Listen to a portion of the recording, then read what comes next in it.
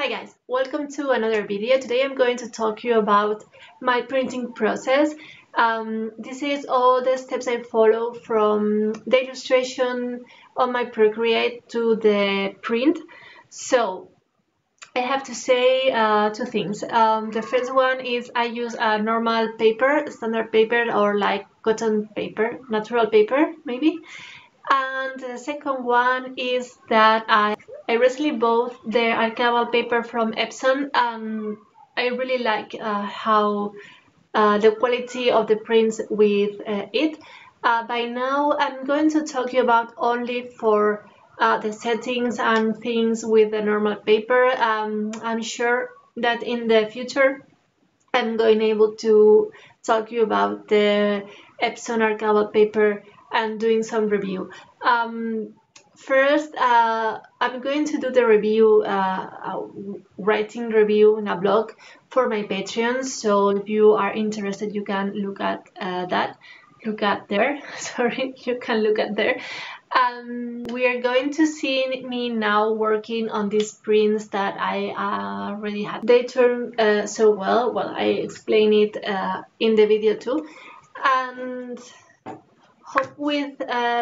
hope that with these tips I'm going to tell you, you can do the best quality prints with your printers. So see you guys in the next video that I hopefully think it's going to be our next studio vlogs. Okay guys, first of all, for do the print, we have to prepare the file from Procreate in my case.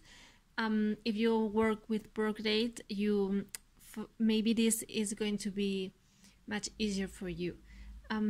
First, I make the illustration with a transparent background, and I make sure that the size is enough.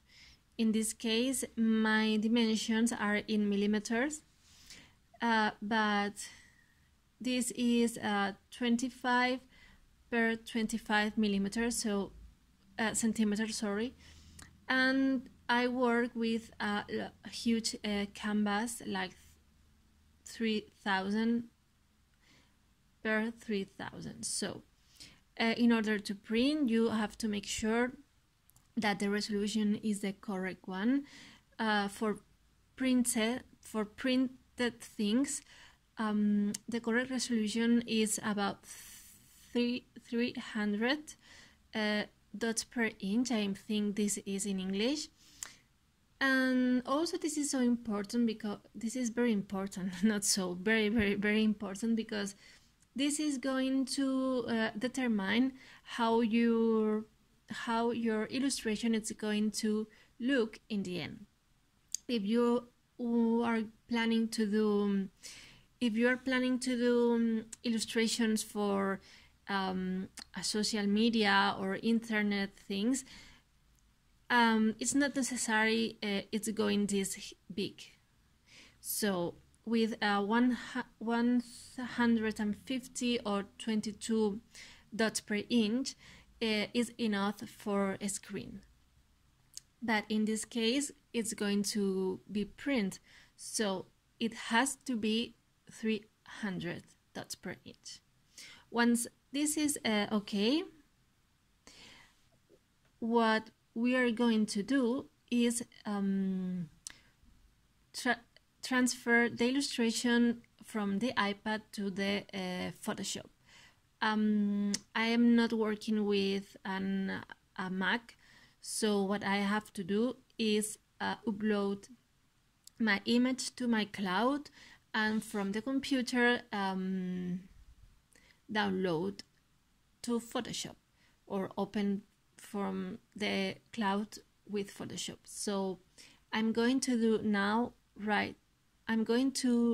do it right now, and let's continue. Okay, so I have my illustrations here without a background. This is Luna, Hermione, and Ginny. And what I'm going to do now is open a new canvas, or make a new canvas. Make a new. Be sure that is the right size you are going to print.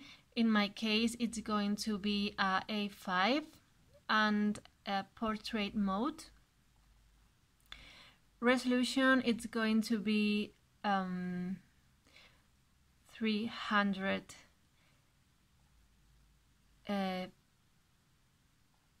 pixels per dots per in, or pixels per, I don't know what is this, but this is the same resolution that I had in the Procreate. Color mode, this is going to be, I'm going to choose RGB, 8-bit and white, and the space profile color, or work color profile, in this case it's going to be sRGB, because my illustrations are in this type of color profile.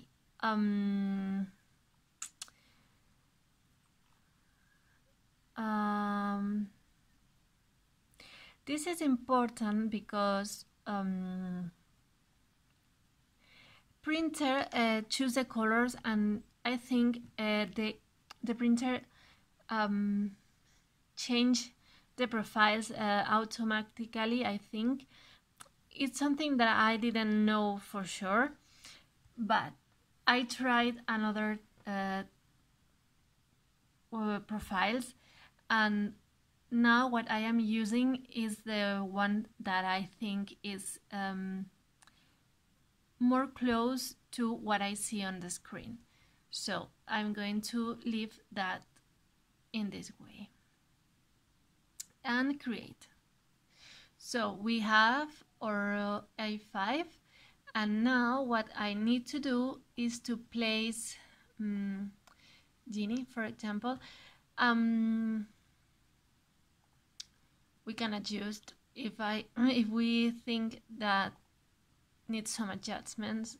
We can adjust this here. I'm doing now automatically. Now this is not working. We can change the contrast, the brightness, all these things. If you want to be more brighter, more darker, or whatever, this is up to you. And what I'm going to do now is to move or duplicate layer on my i5. So here it is. It's too big right now, but we are going to adjust the printing here.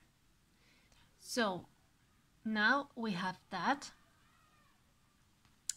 We have our illustration with correct size and resolution, and now it's time to start exploring the printing settings. My printer is saying that I had in landscape mode. Now it's the correct size and mode.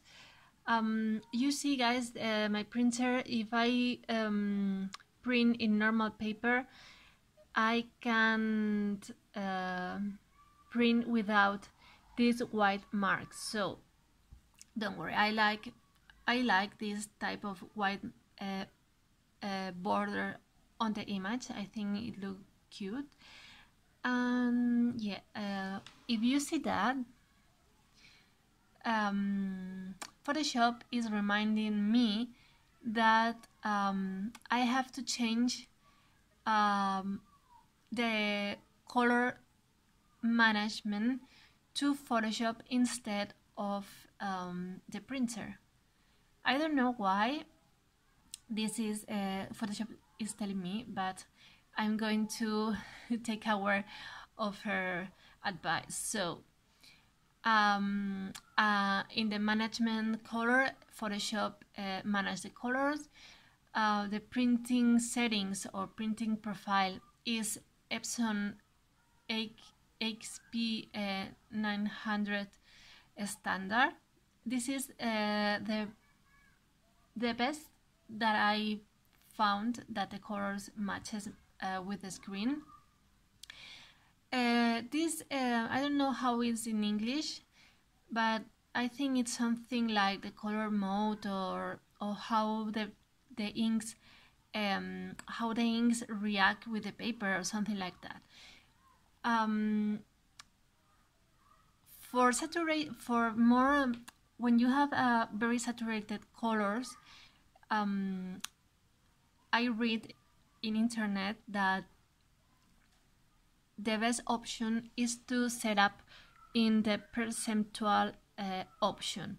Also, if the colors are not so much saturated, it can be the colorimetric relative. I don't know if in English is saying this way, I'm sorry, but the options are there, and this percentual and colorimetric relative, I think. What I do is this. These are my settings, and this is how I do my prints. I had a lot of tests and I changed a lot of the profiles. I tried the matte one, what that was a total mistake, because all these profiles are set up for photographic paper. I'm not using photographic paper.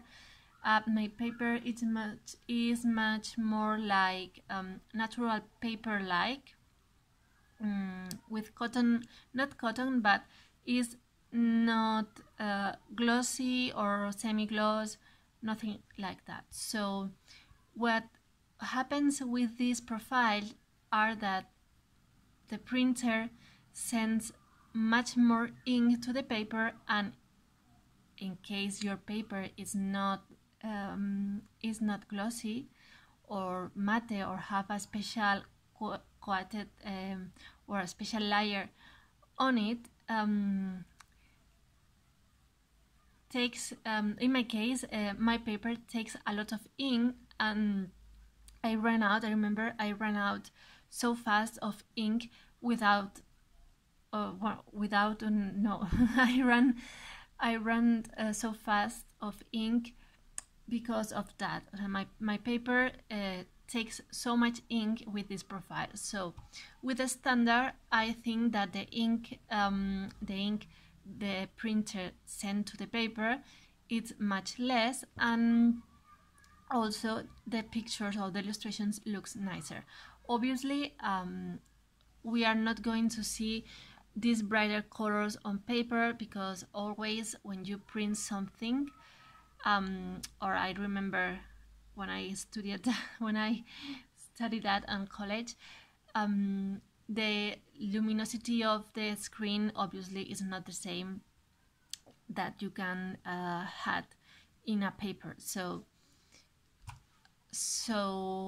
let's go to make some prints. Okay, so I have the paper cut right here, and I'm going to print Ginny first. As you see, I don't know if you can see it properly. Oops. Here. Okay, so here it is. I'm going to print the first one. So this is the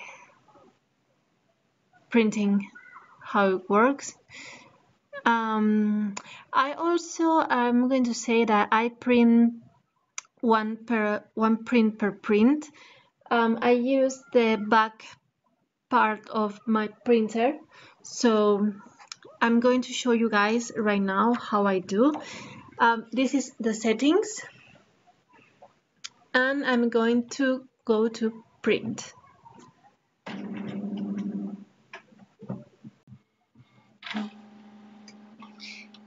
Voila, this is Ginny.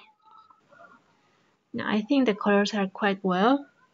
You see the quality. Okay, one moment. You see, guys, the quality of the print for the printer is it's quite good. All the traces I made and all the brushes I used had their own texture, and this is how I print. I'm sure I could still try to find the best color option. Also, I was thinking the other day that maybe I had to buy a calibrator, a screen calibrator. I don't know if in English is called like that.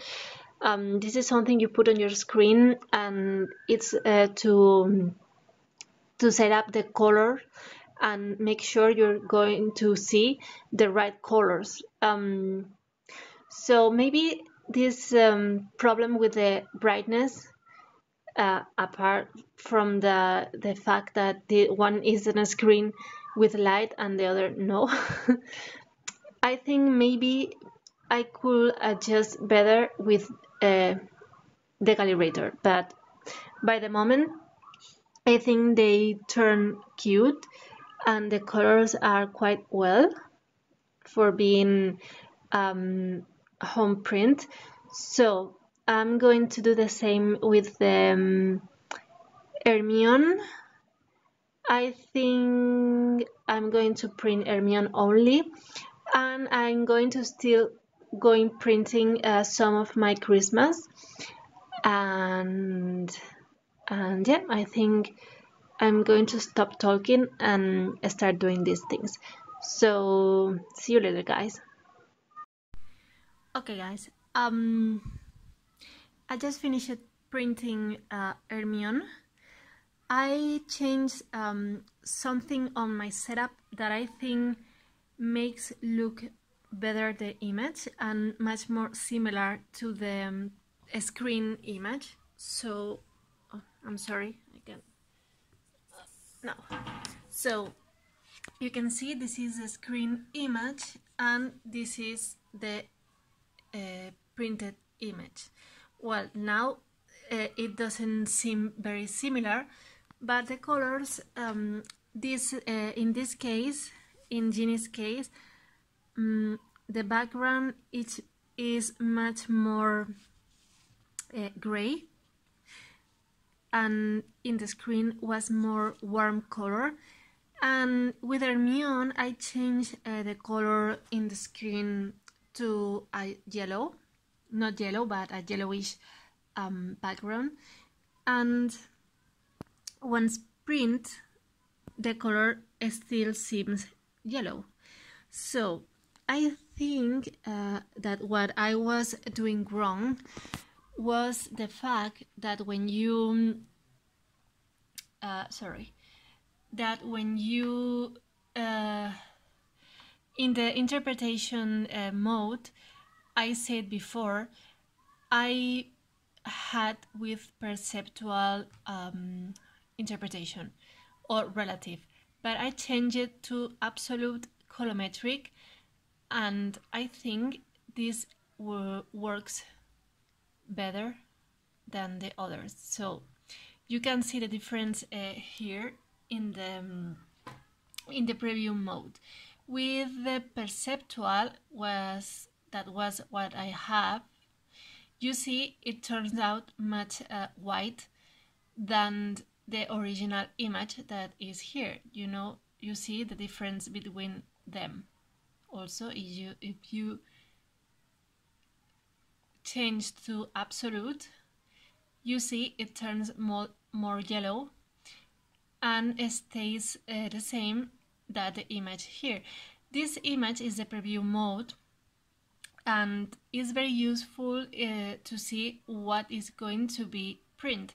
So this I discovered this searching on internet right now in Adobe Help or something like that, in a page that talks about the management color system, and I changed that, and finally I think I had something similar to what I draw, or the colors what I draw.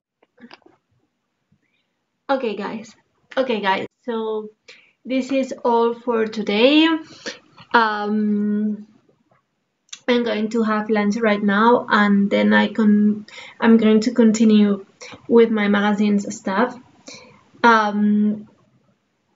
Well, the final result of all things is like for prints, it's good to have the percentual, the colorimetric absolute thing, and that in case you want white background, you use the relative colorimetric interpretation. So this is the story for today. We all learned something new, and hope you guys have a nice day, and see you tomorrow.